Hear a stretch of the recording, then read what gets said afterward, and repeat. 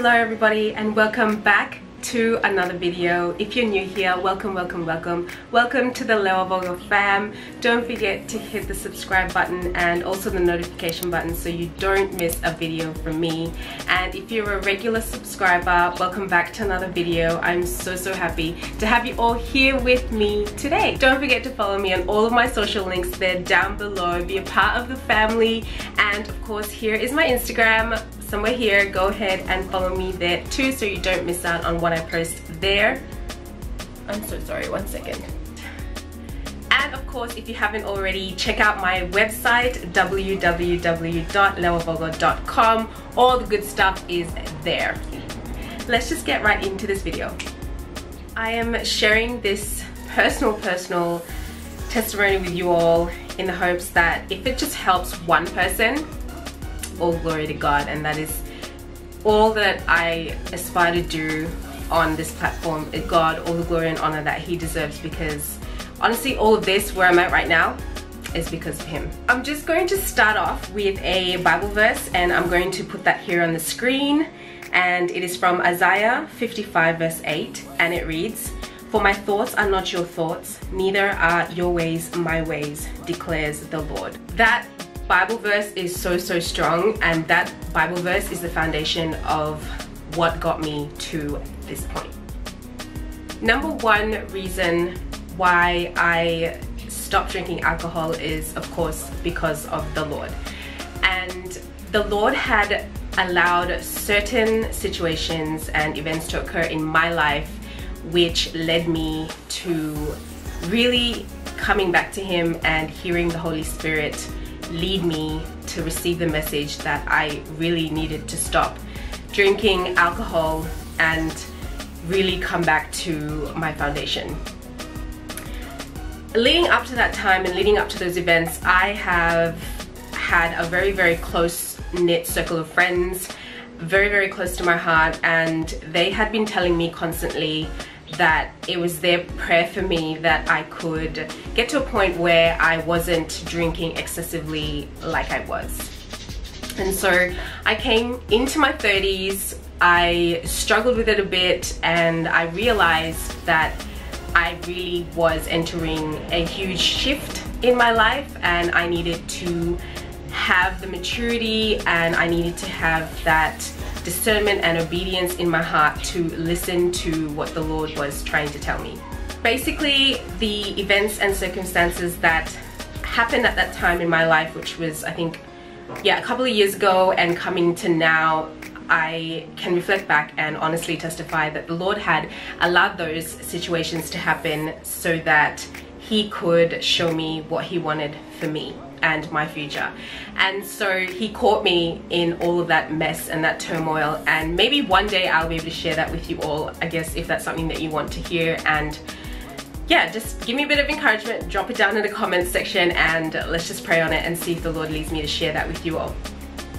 But those very people were just being that support system and allowing me to go through that whole journey while being so patient and still praying for me and still hoping that I would see that this was just not what the Lord had planned for me. So number one was of course God, and that shift change in my life to bring me back to Him. Yes, He is the reason for every season. And so once having realized that I needed to accept this shift change in my life, I was then able to notice and flag myself in the behavioral patterns that I was displaying. And obviously I had gone from social drinking to drinking excessively, where it was just not healthy. And I was able then to build up the courage and the strength to do the internal work to know that I was drinking to really battle the circumstances that I was going through and use it as a distraction as opposed to dealing with those issues front on and looking to God for that guidance.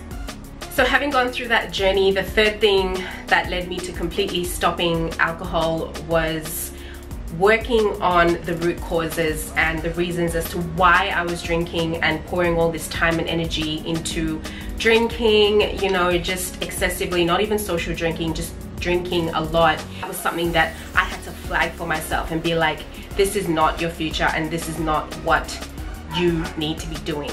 The fourth thing, of course, is that it is a very expensive exercise. I decided also to stop drinking, not only because I had that discernment in my heart to know that it was wrong, but also because it was just a ridiculous amount of money. I was just spending so much money unnecessarily, and I would be regretting it after, and it was just this destructive cycle of wanting to have fun, wanting to get drunk with friends, and then dealing with, oh my goodness, I've spent this much amount of money, like this is just wrong. And so that was a big red flag to me. And again, I go back to that verse where the Lord's ways are not our ways and his thoughts are not our thoughts. And so he allowed me to go through those events that were honestly really challenging for me, and he allowed me to go through them to get to a point where I could identify my behavioral patterns and listen to the Holy Spirit and have that discernment to break the cycle and just stop that behavior. The fifth thing that led me to stopping alcohol completely was realizing that I don't need to drink to have a good time, and I wanted to focus more on quality of life coming into my 30s. That meant building a stronger foundation for myself, for my future, and also just spending time with those that matter, with those that I love, and focusing on the quality of life. Eating well, living a healthy lifestyle, exercising, you know, getting to my fitness goals. Drinking, partying, and excessively drinking obviously was taking away from that and always putting me on the back burner. Like, I would work so hard to get to a point, for example with a fitness goal, and it would just take one night to just bring me right back to where I was before. And so those are the 5 reasons why I stopped drinking alcohol, and I am honestly so much happier.